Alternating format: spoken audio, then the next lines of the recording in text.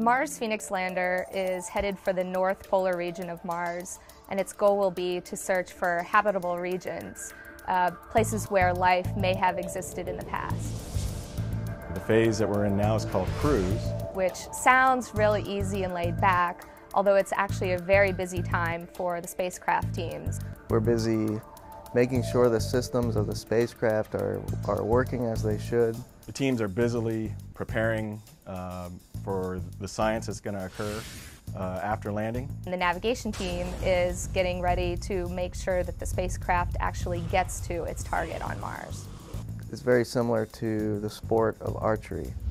In archery, you have the archer who's standing some distance away from the target, and that person's job is to make sure that the arrow hits the target.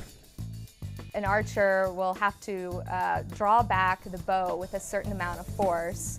Secondly, the archer has to make sure that he aims the arrow at a certain angle, and then that arrow actually has to traverse the correct amount of distance so that it hits the target.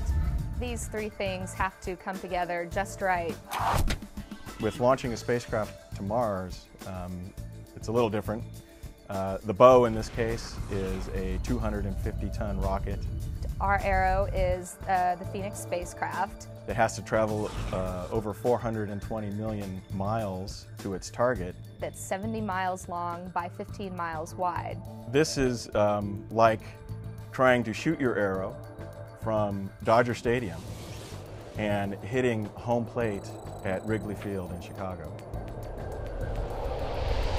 So this seems almost like an impossible shot to take just in one single shot. So we actually make it a little more fair by having 6 opportunities to correct that trajectory along the way. Imagine if you could shoot an arrow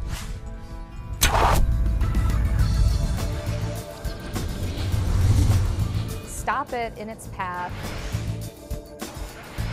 check to make sure if it's on course for the target, and if not, be able to nudge it back to its target so that it's headed for the right place.